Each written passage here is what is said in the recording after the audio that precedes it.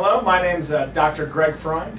I teach MCB 493, Basic Human Pathology. When is your course typically offered? Fall, spring, or summer? The course is typically offered in the spring. Can you give me a brief overview of what is covered in your course? What are the learning goals? We cover in the course the basic elements of how diseases sort of manifest in humans, from the morphology all the way to the sort of clinical outcomes. It is similar in tone to what you might experience in medical school, in a medical school-based pathology curriculum. However, it's not as extensive. We sort of focus on the early aspects of that type of educational experience. Our objectives are to give the student a learning experience as well as a content experience that would prepare them especially for a medical school curriculum. However, it also is very applicable to students that are interested in veterinary medicine, nursing, any of the ancillary healths such as PA, nurse practitioner, etc. We've had a variety of those types of students within this course who have felt that they've benefited from that learning experience, getting a feel for how it is to, practice how you play, what you're going to experience at sort of the next level. What is the format of your course? Are there discussion sections? Is it taught via lecture or in seminar format? And are eye clickers used?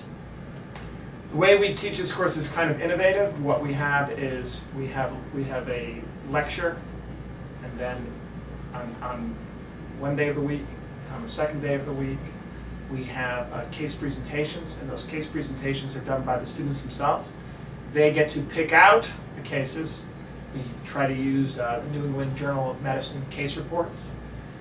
And then I, as the professor, do not know what the case is about, and I then sit in the classroom with the students, and the presentation's made, and then we have a house-like guessing contest, the house being the TV show, where we are blinded to the case and try to come up with the diagnosis ourselves. Only the students who present the case know.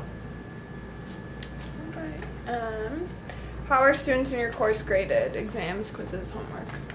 Students are graded predominantly on 3 exams, which are spaced equally throughout the year and are non-cumulative. They deal with each section.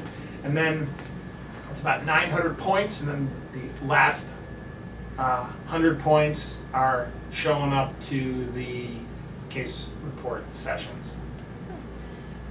Historically, which portion of the grade breakdown do students struggle most with?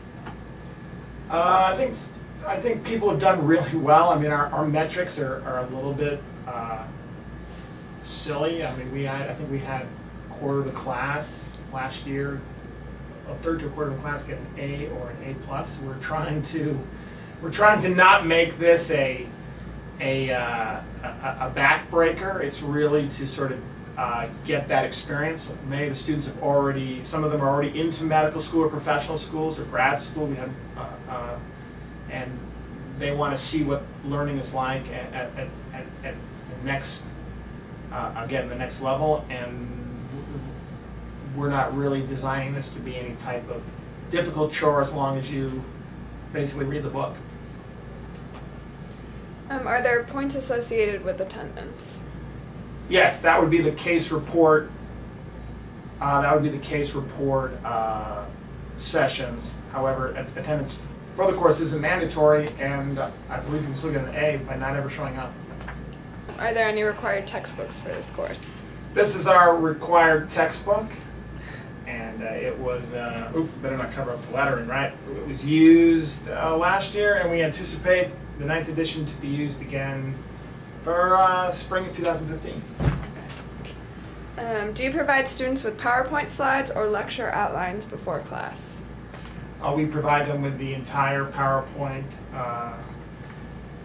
lecture, and As I say though, if you've read it in the book, which we provide all the readings, my lecture can be considered almost unnecessary. I hate to say it, but that's how medical school is taught. What we want to do is provide you with the informational content, and it's just, you know, you use your preferred learning style to learn and consolidate materials. Okay. Are there any prerequisites for the course? We recommend the core courses. However, for students who are motivated, that may not be necessary for them, and always happy to discuss with an individual how this course fits into their learning plan. How do topics covered in your course apply to current research, medical, scientific advancements? We're teaching the basic concepts that disease is predicated upon. Therefore, this is the background knowledge that any physician would utilize, and therefore individuals that are especially interested in research gain benefit by understanding the current sort of state-of-the-art knowledge of a variety of disease, basic building blocks of disease formation. What opportunities do you provide outside of class for students to ask questions or get assistance? We have office hours, but what works best in the past is students make direct appointments with myself through my administrator, and then we set up a time convenient for both of us to discuss topics of interest. Okay. Is there anything else that you'd like to tell us about your course?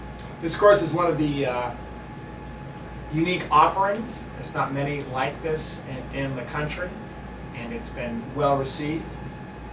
It's kind of fun and exciting, where we try to have a good time and learn about things that are very pertinent to what's happening often in the news, especially disease progression, or interesting, try to frame it that's relevant to current happenings. So I'm sure we'll be talking about Ebola,